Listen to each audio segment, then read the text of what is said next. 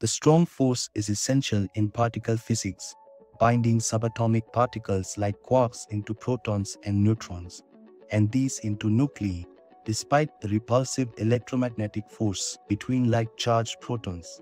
This force is mediated by gluons and is notably stronger than electromagnetism, but it operates over minuscule distances. The US Department of Energy's DOE's Office of Science has significantly advanced our understanding of the strong force through extensive research and collaboration, contributing to major discoveries and the ongoing exploration of the Standard Model. The strong force is the force that holds subatomic particles together to form larger subatomic particles. It is one of the three fundamental forces in the Standard Model of particle physics, the forces that cannot be reduced to an even simpler force. At the smallest level, the strong force holds quarks together to form protons and neutrons. These larger particles consist of three quarks.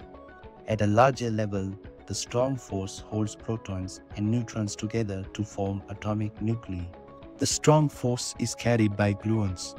Gluons are a type of boson, particles that carry forces and allow those forces to move from particle to particle.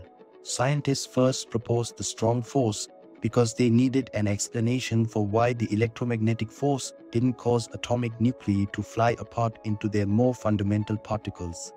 The electromagnetic force is responsible for how particles with electric charge interact.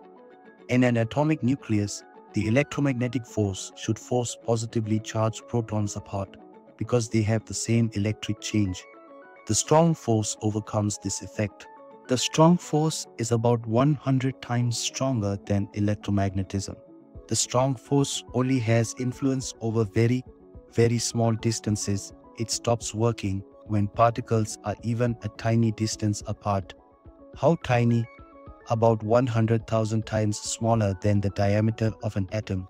This strong force means that it takes so much energy to pull two quarks apart that the energy spawns two additional quarks.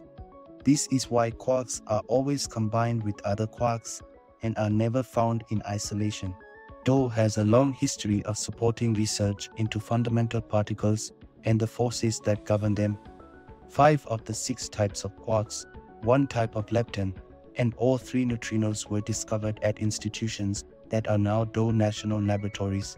Researchers supported by the DOE Office of Science, often in collaboration with scientists from around the world, have contributed to Nobel Prize-winning discoveries and measurements that refine the Standard Model. These efforts continue today. Scientists supported by the DOE Office of Science run experiments that make precision tests of the Standard Model and further improve measurements of particle properties and their interactions. Theorists work with experimental scientists to develop new avenues to explore the Standard Model using particle accelerators and other tools. This research may also provide insight into what sorts of unknown particles and forces might explain dark matter and dark energy, as well as what happened to antimatter after the Big Bang. Thank you for watching. If you've enjoyed our videos, subscribe to our channel for there's more to come.